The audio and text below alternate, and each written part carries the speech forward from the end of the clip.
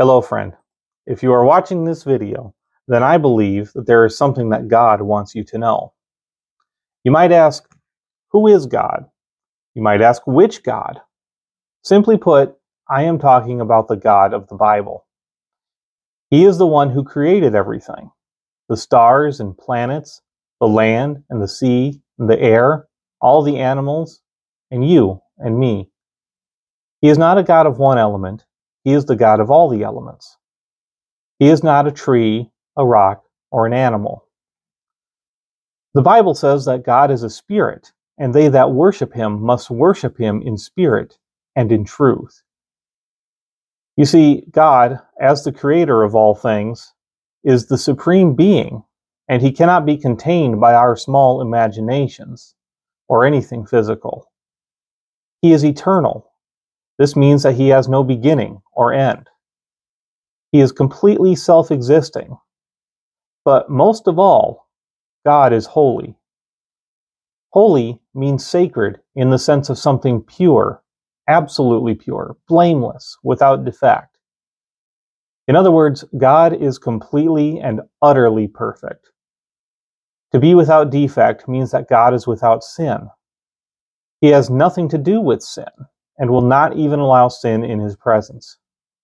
In this way, God is pure. And here is our problem. While God is pure, we are not pure. The Bible tells us that we are sinners.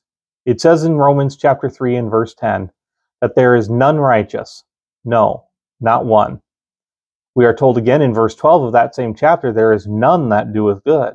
No, not one. To sin literally means to miss the mark. In this case, it means that we miss the mark of God's holiness. While God is pure, we are not. Furthermore, we never can be. That is why the Bible says that there is none that doeth good. Even the very best we can do is tainted by our sinful nature, as the Bible says in Isaiah 64 and verse 6. But we are all as an unclean thing, and all our righteousnesses are as filthy rags, and we all do fade as a leaf, and our iniquities, like the wind, have taken us away. You see, the world tells us that we can look to our heart to see if we are a good person. But the Bible tells us that the heart is deceitful above all things and desperately wicked. Who can know it? That's in Jeremiah chapter 17 and verse 9. Left to ourselves, we are nothing but poor, lost, wicked sinners. When we consider these two facts, that God is holy and we are sinners, we run into a problem. We too are spiritual beings, and that means that we will go on even when our physical bodies die. But we will not simply float around as energy or ghosts, as some suppose. The Bible tells us in Hebrews chapter 9 and verse 27, and as it is appointed unto men once to die, but after this, the judgment. You see, God's holiness means that he must exact justice. If God was not absolutely just, if he just let sin slide, he would no longer be holy. Evil must be punished. And God has promised that he will do it.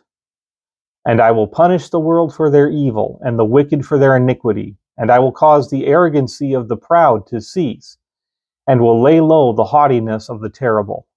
Isaiah chapter 13, verse 11. As I said earlier, we are spiritual beings who will continue to exist after our physical death. But because we are sinners, God must execute judgment upon us. We cannot be with him in his holiness. So therefore, we must go someplace else. That someplace else is a place that the Bible calls hell. 3 times in the book of Mark, chapter 9, verses 43 through 48, Jesus describes hell. He says that hell is a place where their worm dieth not, and the fire is not quenched. Hell is also described as a place of darkness, where there is weeping and wailing and gnashing of teeth. So, there's nothing good about us. Furthermore, there's nothing that we can do, not one good thing, that will alter this in any way. It seems that we are all lost. We are all without hope. But there is another factor at play. See, not only is God holy and just, but the Bible tells us that God is loving. More than that, he himself is the ultimate definition of love. 1 John 4:8 says very directly that God is love. So what does that mean for us? Well, it means that God wants to save us. The Bible says in John 3:16, "For God so loved the world, that he gave his only begotten Son, that whosoever believeth in him should not perish, but have everlasting life." The Bible tells us that Jesus Christ, the Son of God, was crucified on the cross, died, and was buried. But we need to back up. Not only is Jesus Christ the Son of God, he also is God. That may seem hard to understand, but Jesus said in John chapter 10, verse 30, "I and my Father are one." There are other passages in which Jesus claims to be God, but we will move on for now. Jesus Christ was God in human flesh. He was born of a virgin. This is important because the Bible teaches us that sin is passed down through the Father. Because Jesus had no earthly father, he is without sin. That's important too because Jesus had to be sinless for several reasons. As far as we're concerned for the moment, it was because he was going to do something for us that we could not do for ourselves. You see, Jesus was going to take our punishment on himself. The Bible tells us that the wages of sin is death, Romans chapter 6, verse 23. We are also told in Hebrews chapter 9, verse 22, "Without shedding of blood, there is no remission." Because of our sin, we must die and we must face God's judgment. But when Jesus shed his blood and died on the cross, he did two very important things. First of all, he completely satisfied God's justice. What does it mean that God's justice is completely satisfied? It means simply paid in full. Have you ever paid off a credit card or other outstanding debt? Then you understand what paid in full means. It means that the bill is no longer due. It means satisfaction is complete. The Bible calls this propitiation. Second, he fully justified man. Jesus' bloody death on the cross was a sufficient payment. That means God will never look for any future payment of our sin penalty. Jesus' death was satisfactory in and of itself. Furthermore, Jesus did this for the whole world, as we saw in John 3:16. The Bible says in Romans 3:26 that Jesus is our justifier. Everyone who has ever lived, is living, or whoever lives in the future has had their sins fully paid for once and for all. Not only did Jesus die for our sins, he also rose again, and we are told in Romans 4:25 that he was raised again for our justification. See, you need to understand that a dead Savior is no Savior at all, but a living Savior is another matter altogether. The Bible tells us in 1 Corinthians chapter 15, verses 16 through 22, "For if the dead rise not, then is not Christ raised. And if Christ be not raised, your faith is in vain. Ye are yet in your sins. Then they also which are fallen asleep in Christ are perished. If in this life only we have hope in Christ, we are of all men most miserable. But now is Christ risen from the dead, and become the firstfruits of them that slept. For since by man came death, by man came also the resurrection of the dead.